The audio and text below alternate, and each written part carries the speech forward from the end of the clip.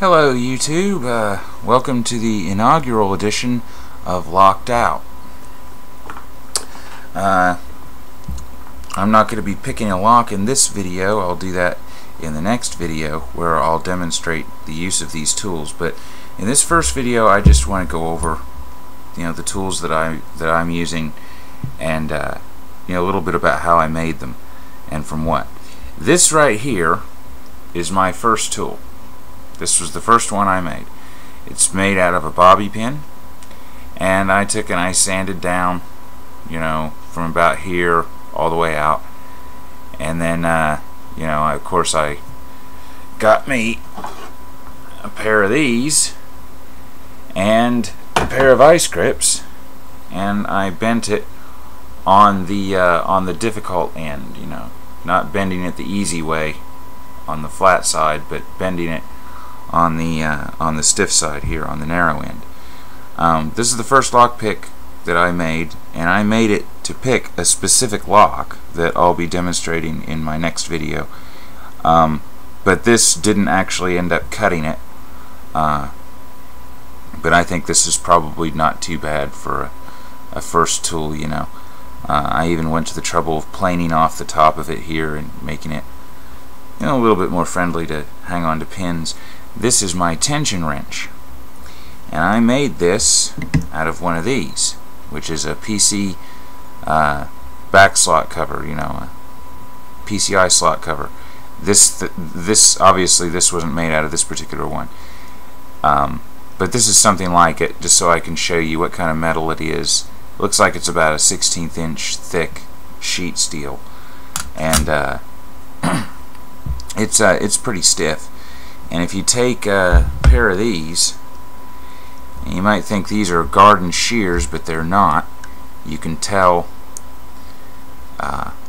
because of how much leverage is being put in, how far back these are, etc., etc. This thing is actually really strong, and it has no problem cutting through 1/16 inch thick steel. So if you don't have tin snips or metal shears, I don't recommend really trying to do this unless you can figure out a way to maybe Dremel it or something like that.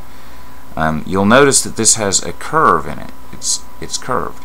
That was a consequence of how I cut it out, and initially I didn't really like that, but it turns out to be a really good thing. I'm thinking maybe more tension wrenches could use this, because this is actually very comfortable, especially I've got rather large hands.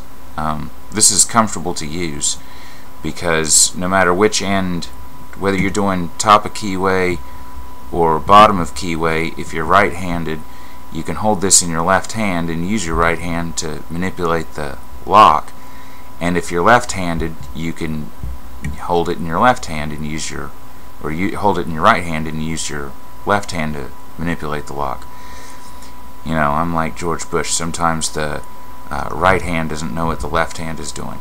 And anyway, I bent the ends in the same direction to give me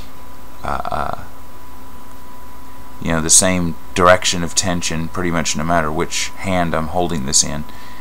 I also made these kind of shallow just because it seems efficient to me. It doesn't seem like it would be good to shove something all the way down into the keyway if you don't need to.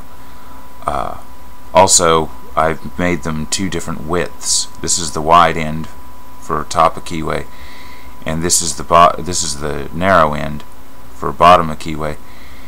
And that about half of the design of this thing was purely by accident. The other half was a little bit inspired creativity.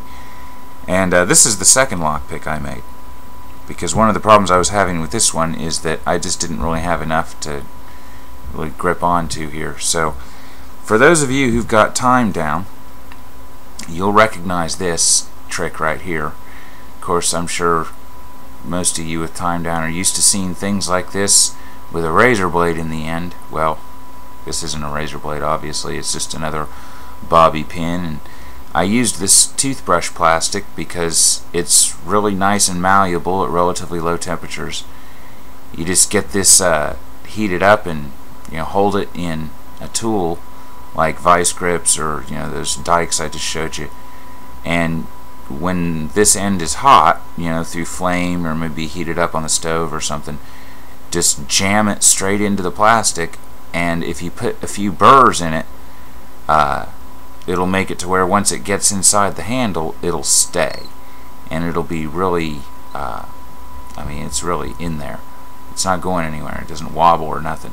And this handle is nice and wide, and it's got this little ergonomic curve and stuff like that, so I can sit here and just do this all day. And it has really good feedback because of the the little wings on the edge of this handle. It's kind of oblong in cross section. Anyway, those are the tools. Some of the locks we're going to be looking at eventually are here in the frame, including this one here.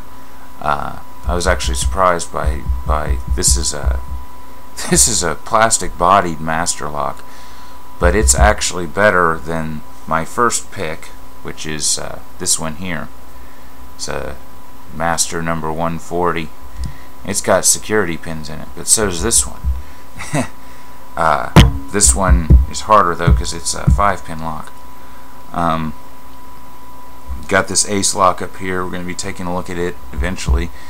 We got something down here that has, I don't have the key for this, but the key for it would look something like this, even though this is not a master lock.